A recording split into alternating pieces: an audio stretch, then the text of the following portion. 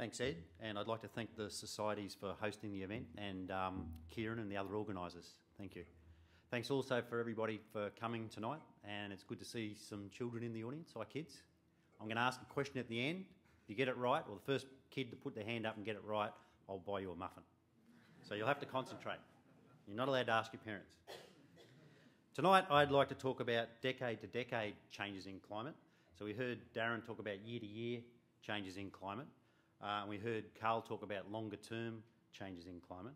But I want to concentrate on decade-to-decade and generation-to-generation changes, and also look more towards the future rather than just the past. And we heard tropical cyclone Yassi mentioned. This is a severe tropical cyclone, and here we see a picture of some of the aftermath of tropical cyclones, some very expensive debris in Hinchinbrook Marina. But of course, those of us with grey hair, perhaps a bit older than me, but anyway, will know back in 1918, for example, we saw severe tropical cyclones coming through Queensland, in this case in Innisfail, which pretty much destroyed the town. There were 3,500 residents at the time, and many houses, of course, and only 12 houses remained intact after that event. And that unfortunately resulted in approximately 75 to 100 deaths. And another one, I mean, Brisbane floods have been in the news, but this photo goes back to 1893. This is again the aftermath of a tropical cyclone, and this resulted in 23 deaths. And so what I've done with a colleague of mine named Jeff Callaghan in Queensland is to go back looking at all historical records that we could lay our hands on using newspapers, archives from the Bureau of Meteorology, research papers, historical societies, public information, and tried to come up with a reliable estimate of what's happened over the past 140 years to tropical cyclones, severe tropical cyclones making landfall in the 1,600 kilometre strip indicated in the plot between Cairns and Ballina in northern New South Wales. And lo and behold, what you find is that there's very large decade-to-decade changes, or 10-year changes, one 10-year period to the next 10-year period, in the number of severe tropical cyclones making landfall. So you can see in recent periods, there were relatively few tropical cyclones coming through, which may surprise people because, you know, we've had tropical cyclones in the news of late, but actually it's been a quiet period. And if you compare it to previous periods, like in the early 1900s, we had 7 tropical cyclones coming through in particular 10-year periods, whereas in recent times, as I said, there weren't any at all. So you can see that there's an enormous amount of decade-to-decade or decadal changes in the number of tropical cyclones coming through. And this is a common feature of the climate system. It doesn't really matter where you look, it's the same, that there are these large decadal or generational changes. So what you see in one generation isn't necessarily what you'll see in the following generation. So here's another example, and this refers back to what Darren was talking about, something called the Walker circulation. The Walker circulation is one of the largest and most important atmospheric wind systems over the whole planet. The lower limb of the Walker circulation are the very famous trade winds associated with exploration over the last 3 or 4 centuries. And what we can do is we can track the strength of that Walker circulation using the Southern Oscillation Index, which is a measure of the pressure difference between Tahiti and Darwin across the Pacific Ocean. And in what I show here is from 1900 through to quite recently, 30-year running averages of this index. So basically it's a measure of how strong the Walker circulation is. And you can see that in some 30-year periods it was very strong, whereas in more recent times it's become quite weak.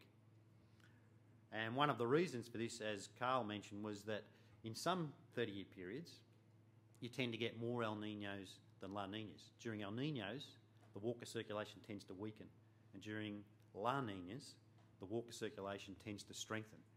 And when the Walker circulation weakens, Australia tends to get droughts, India tends to get drought, and in fact the person who pioneered a lot of this work, Walker, was primarily concerned about famines coming to India every now and then in association with what we now call El Niño events. So that's just another example of very important decade-to-decade generational changes in the climate system. And it's interesting that you can actually link these two things together, because what we found in this study, and it's been seen in much shorter periods in earlier studies, is that during El Niños, the number of tropical cyclones in the Australian region tends to decline. And during La Nina, what we're in at the moment, the number of tropical cyclones tends to increase. And what we find is that if we look at 10-year changes in this measure of the Walker circulation, the SOI, and 10-year changes in the number of tropical cyclones making landfall, there's a link between those two things. And again, that's driven by decadal changes in the frequency of El Nino and decadal changes in the frequency of La Nina. So as I said, pretty much wherever you look in the climate system, you'll see these generational decadal changes. And of course, that's just from the historical record. If you can go back even further, hundreds of thousands of years ago, you see these very large natural changes in the climate system. Fundamentally important. Natural variability is fundamentally important to the climate system. Not just year to year, not just decade to decade, not just generation to generation, but even from 100,000 year period to the next. So what this time series shows is a concentration, the atmospheric concentration of carbon dioxide, and starting from near present on the left-hand side of the plot, where you see that big spike upwards, and then as you go towards the right, you're moving further back in time, hundreds of thousands of years ago. And this is known because of very clever work by scientists who drill holes in ice cores in Antarctica, and they then analyse the air bubbles trapped in the ice. And so they're able to deduce that there's been these very large natural changes in the concentration of carbon dioxide, a greenhouse gas. And that inset shows what's happened over the last 1,000 years. You can see that it was fairly flat until we get past the 1800s. And that's because of human activity. Humans have been largely responsible for that very large, rapid, on geological timescales, large, rapid increase in the concentration of carbon dioxide. Now, Carl showed that the world has warmed up in our historical records, and I've just shown that the concentration of greenhouse gases has increased abruptly to levels that haven't been seen for many hundreds of thousands of years. So why is it that scientists now put these two things together? And the answer is because of the greenhouse effect.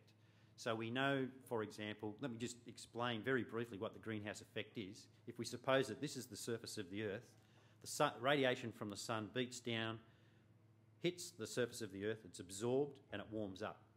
Everything that warms up gives off what's called long-wave radiation. We're all giving off long-wave radiation. And it will then, the surface of the Earth will then warm up and it will give off long-wave radiation. And some of that will pass through the atmosphere into outer space, which is good because it cools the planet off. But some of it is absorbed by greenhouse gases in the atmosphere. Carbon dioxide is one, water vapour is another. And then the atmosphere itself warms up, and so it too gives off long-wave radiation.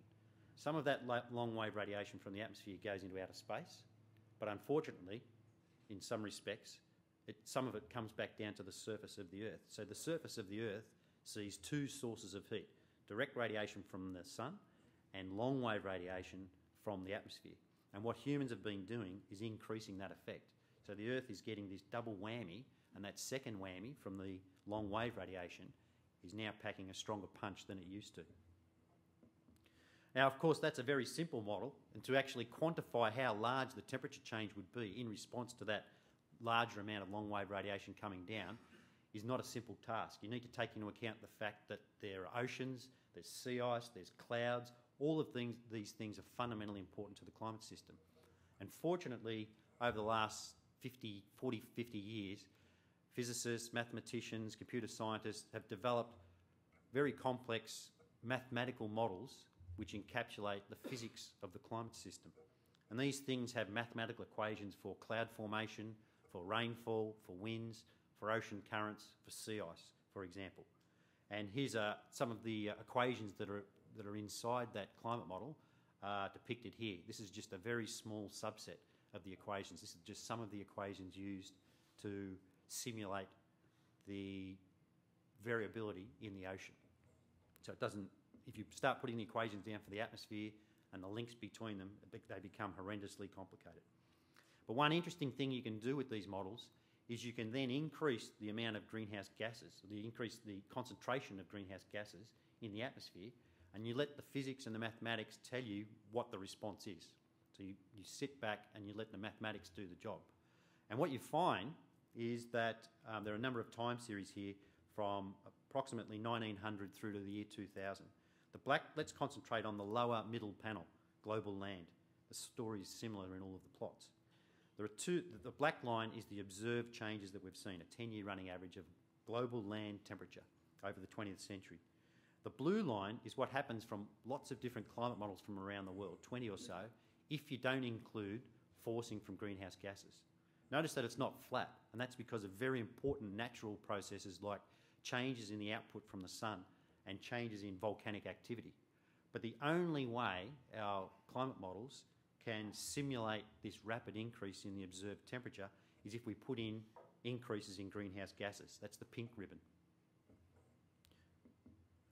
The other thing you can do with these models is you can project what might happen in the future given a scenario about what greenhouse gas concentrations will be in the atmosphere.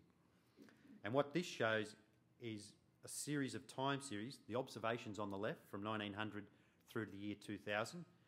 The vertical axis is the global surface temperature. And you can see that the world has warmed up, as I've said before, as Carl said.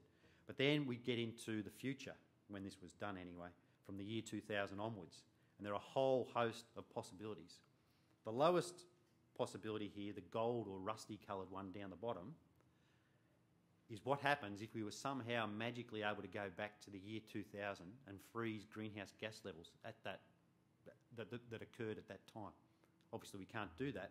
But what's interesting here is that the world still continues to warm up, even if we're able to do that. And that's because the forcing that's been applied in the past hasn't fully been taken up by the climate system. So the climate system hasn't fully responded to the forcing that's already occurred. So some future warming and some future sea level rise is inevitable, no matter what we do with our future emissions. Of course, the fact is that we've already been emitting lots more greenhouse gases since the year 2000, and projections are that we're going to be emitting a lot more into the future. What happens in the future, towards the end of the 21st century, will depend critically upon what decisions we make, the world makes over the next 10, 20, 30 years, what we do with our emissions. If we aren't able to, if the global community isn't able to rein in its greenhouse gas emissions, then these most serious projections, the larger temperature changes, are much more likely to occur. Now, the other thing you can do with these models is not just project temperature and sea level, you can also project rainfall. And what these shows are projections just for the year 2030, which is only 19 years away. And this is just the component due to greenhouse gas forcing. And there are 4 panels here which show projected rainfall changes as a percentage. One for winter, one for summer, one for spring, and one for autumn. And you can see that the left-hand plots have measles. These measles indicate that there's strong agreement amongst the models on the fact that the projection is of one sign. So the rusty colours here indicate that there's a drying trend during winter and during spring, as do the red. And the reds are the largest values. And so you can see that South Australia and Western Australia seem to be the states which will exhibit the largest percentage declines in rainfall. During summer and autumn, the models don't tend to agree. There's no strong consensus amongst the models, but there is during winter and during spring. And the percentage changes vary from something like 5 to 10% over in the west and probably 3 to 5 over in the east by 2030. And as time goes on, of course, these numbers get much, much larger, assuming that we aren't able to rein in our greenhouse gas emissions. Now, one of the points that Darren made was that our climate now and the climate in the future will be a product of 2 things. This very, very important natural variability, which has always been here and always will be here, but now we've got this new thing we have to worry about, which is human-forced climate change. And what this shows is a time series, or various time series, of the strength of the Walker circulation. So I just want to use this as an example of the broader climate system. And what it shows is the observations, the black line, 30-year running averages of the strength of the Walker circulation from around about 1920 through to the year 2080, 70 years' time. But the observations cut out before the year 2000. Again, these are 30-year running averages. So you can see that there's lots of variability, and there's also been a weak downward trend. The red line is what the models tell us will happen to the Walker circulation strength in response to increases in greenhouse gases and other forcing mechanisms. And those rusty lines on either side of the red line is just a measure of the uncertainty we have in our ability to estimate the greenhouse gas effect. And the pink line is fundamentally important. The pink line is the natural variability. We could end up, in the future, let's look at 2080, we could end up anywhere in that pink line. Where we end up will be a function of the greenhouse gas forcing and the natural variability, which we don't know what it will do. It may exacerbate the impact of greenhouse gases, or it may offset it. We may be lucky and it may offset it for that particular period. So that pink really indicates the envelope of uncertainty of where we're going. Now, this is just for the strength of the Walker circulation. I could have done this for any other variable in the climate system, and it's a similar story. The relative size of that pink envelope will change. For some variables it's smaller, like global temperature, it's much smaller. For rainfall at a particular location, it's going to be larger. Natural variability plays a relatively more important role for local rainfall compared to this Walker circulation. But the same message is true. Where we end up won't be a function of just natural variability. It won't be a function of just greenhouse gas forcing. It'll be a function of those two things put together. And our ability to predict it in any given year, well out into that 21st century, is very difficult. No one knows how to predict natural variations that far ahead. In fact, we're not even sure it's physically possible to do it. Although the world is now, international community is now trying to predict decadal changes, but those systems are only now being developed. There's no guarantee of success, but it is a major international effort. So in summary then, we've seen that climate in Australia, climate around the world varies from year to year, decade to decade, generation to generation. Much of that is natural variability due to natural processes. And the evidence thus far that we can predict that natural variability beyond, let's say, a year is very limited. Who knows what clever people in 20 years' time will be able to do, but at this point in time, it doesn't look promising that we can predict a lot of this natural variability. And humans are now having an influence on our climate system, and clearly that's not in general, that's not a very good thing. But if you're interested in being able to predict the future, it's actually good news, because you can say, well, the decades ahead are more likely to be warmer than the decades of the past. Rainfall over the next 20 years is more likely to be lower than the 20th century average than higher than the 20th century average. So you've got this predictive capability. You don't really want to have it, but you've got it. And the point that I've made several times already, our future climate depends on both natural variability and human forcing. And finally, that the extent to which that greenhouse gas component will influence us in the future will depend critically upon what decisions the global community makes about its emissions. So thank you very much.